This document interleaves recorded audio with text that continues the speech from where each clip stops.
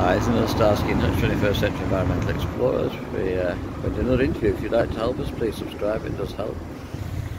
Hello, this is Andrew Fawne. I work for Stevenson Astrosat. We are an Earth observation company based in Musselburgh in Scotland, and we take care of the environment in a way that is a little bit different.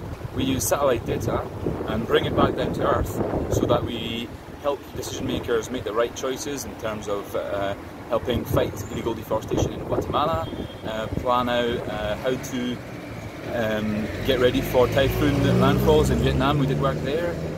We've got a big project in fuel poverty right now in the UK, where we help communities understand where people could be more at risk of being fuel poor.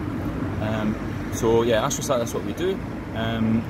We do that with free data from the EU, from Copernicus, and yeah, that's basically it. That's what we're trying to do, help the world. So we also work in aquaculture. We have a project right now in Uganda where we help fish farmers identify when there's water quality issues. Again, we use satellite data for this, so we can predict water quality events that are going to be bad for the fish, so that we prevent fish kill.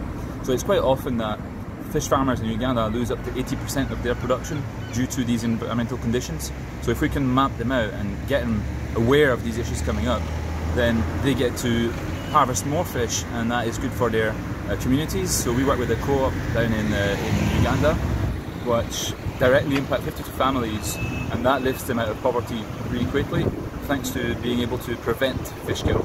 So yeah, that's what we do, and we use, again, satellite data for this to predict algae bloom and chlorophyll levels, dissolved oxygen levels, etc, etc.